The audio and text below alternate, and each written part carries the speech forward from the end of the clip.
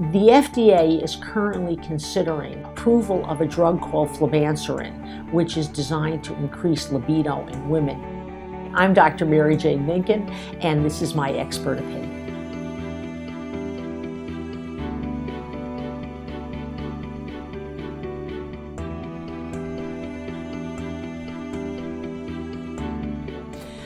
In the press, this drug has been referred to as the female Viagra, and certainly it is a drug that is involved in sexual issues. However, Viagra is a drug that is designed for men to improve erectile dysfunction. What women do suffer from, at least many women do suffer from, is a problem with decreased desire, that they don't have the desire for sexual activity. A standard line that I am told by many of my patients is, once I get going, I'm fine. It's just I could care less to get going in the first place. The drug really is designed to increase interest in having a sexual experience, not so much a performance driver. It's not so much of a drug that will increase orgasmic response. There are many reasons why a woman has problems with libido. First of all, some women are just plain uncomfortable with intercourse. It hurts.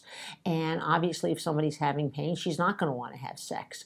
Many women are not involved in great relationships. Many women have significant stressors in their lives. They're dealing with work issues, they're dealing with familial issues. So there are a lot of problems that can be out there.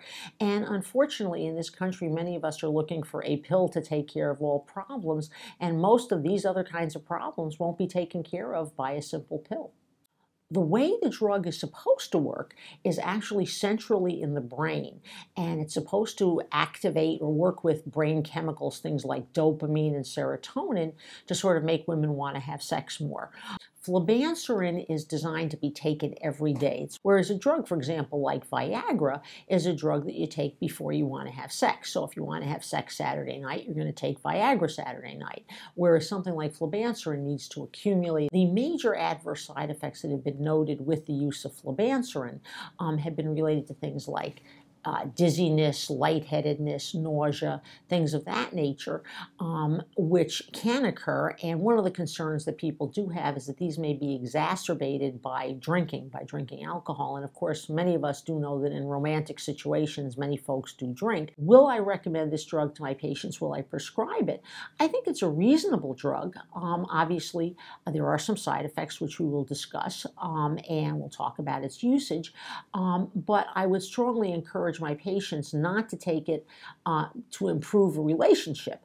That I think that if there are relationship issues, communications issues, stressors in one's life, those need to be dealt with separately. But for somebody who says, gee, really everything's going pretty well, I just have really significantly decreased libido, I think it's quite reasonable to try it, and I would hope it would work for her.